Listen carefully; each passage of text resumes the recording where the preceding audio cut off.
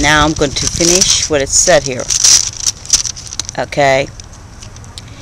And the last words I said, and the angel shall come forth, and the servant of the wicked from among the just, and shall among the just, and shall be cast into the furnace of fire. There shall be wailing and griping of their teeth. Now, what the Lord God is talking about, what the Lord is talking about here, brothers and sisters, He is talking. People are, here we go again. I ain't going to get into the subject. There's only one way to heaven, and that's through the Lord Jesus Christ. And Jesus is the same yesterday, and He's the same today, and He's the same forever. And Jesus says, "Come unto me, all you that are laboring heavy laden, and I will give you rest." Jesus is saying in this parable that we are to walk and talk and stand and stay in His word. He said He is going to come and He's going to get His angels to gather together. That parable's talking about separation of the body of Christ, the sinners, from the tares. There are wolves in sheep's clothing. There's people out there. There's so many different types of ministry. Yes, we're saved by grace through Jesus, through the blood of Jesus, and Jesus alone. There is no other way to heaven, only through Jesus. You can't get there any other way, only through Yeshua. Now, you're going to choose which way you're going to take. Now, what the Lord is saying, now, if He's going to separate the sheep from the goats, it's not the sinners. I mean, the wheat from the chaff. The sheaf, you know what I'm saying, and the tares from the wheat. He's not talking about sinners. They're already on their way to the pit. He is talking about the child of God that is playing the game of the word. Where are you at, Shauna? I can't hear you. Okay. She's in the pool. And okay. And it is talking about, well, the Master is talking about that there's going to be a separation, and He's going to send His angels to gather. And He's going to separate, because of today's world, you can't tell, and it's a shame to say, who's the true believer and who is not the true believer. Because people are playing with church. You got to believe in the blood of the cross. You got to believe in the death and the resurrection of Jesus. You got to believe that Jesus came from heaven, and He came in a man and a virgin. You got to believe He came from a virgin birth. You got to believe that He is the Son of Man and He is the Son of God. You got to believe that He is the only way to get back to the Father. He is the only way that to make it into the kingdom of God. He says, "I am the way and the truth and the life. No man can come unto the Father except through me." Now, there's people going out there. There's so much hypocrisy. I can't pronounce the word. Saying that you're going to heaven no matter what you do if you just accept Jesus once in your life. You got to walk and talk and be with Jesus. You got to speak of Him. You got to serve Him. I'm looking at the time, and it's hard to see out here in this bright California sunshine. My daughter's San Diego. But you got to take the Word of God and go forth with the Word of God daily. You got to pray for the nations, as He says. He says,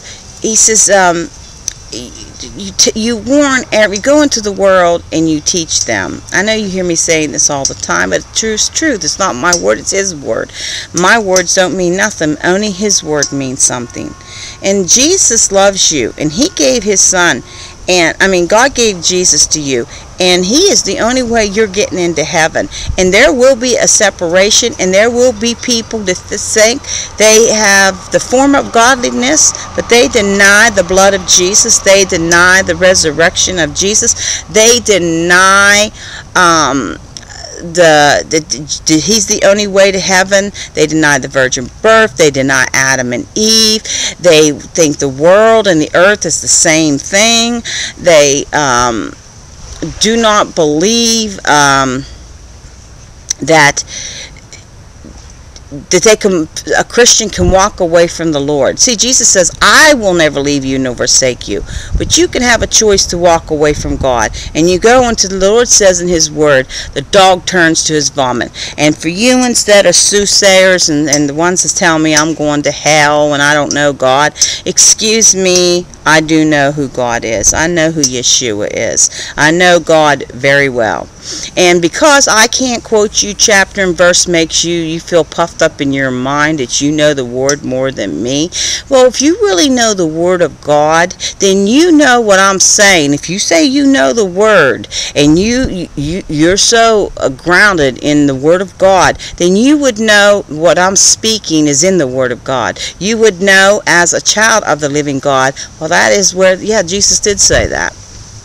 Yeah, that is in there, because you would know where the chapter and verses, since you all know who not all yous, but yous that are puffed up. I'm been meeting a lot of puffed up Christians on here. I'm not going to deny Jesus in any shape, form, or fashion. He is the Son of God, and you ain't getting into heaven without Yeshua.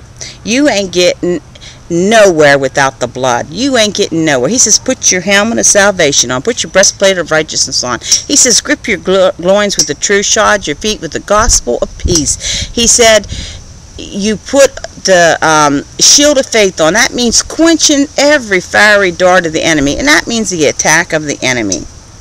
And he says, put the shield of faith on, the sword of the Spirit on. That is the Holy Spirit. Greater is he that's in us than he that's in the world. That is the name of Jesus. That is, or Yeshua.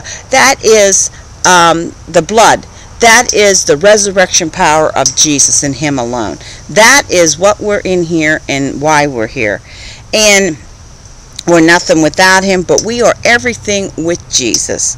Now, you're going to have to make your choices to believe the word or not. Now, I read this. This will be the second offspring to what I read. You read it, and you study that word, and you ask God to show you what he is saying in that word. Because God is not a joke, and God is not deceptional, and God shows you what he means when he speaks in his word. Well, Father God, I plant your word out there, Lord Jesus, and God, it's up to the Holy Spirit to open the eyes of the blind. And if you don't know Jesus, hey, say, Jesus, I am a sinner. You have to confess you are a sinner.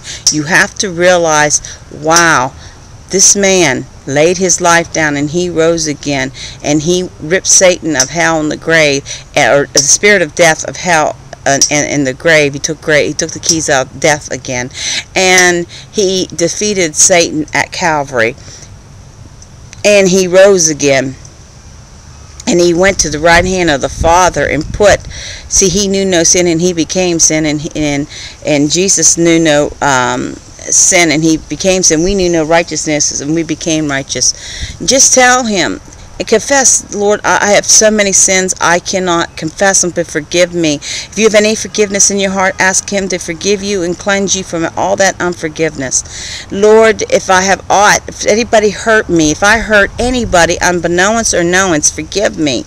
If you knew you really hurt someone really bad, go to that person and ask them to forgive you. And repent, and then say, open your word to me, God. You're no respecter of person. Welcome to the kingdom. All heaven and the angels rejoice over over his kingdom. He loves you very much, and he is so we can be, and he gave so you and I can live forever.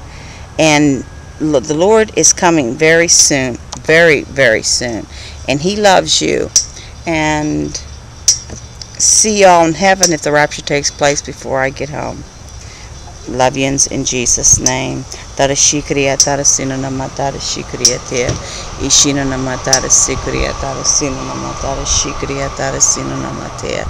Isikriya tara shinanama tara shinanama tera shikriya te. Isikriya tara shikriya tara sinanama tera shikriya tera shinanama te. Tara shinanama.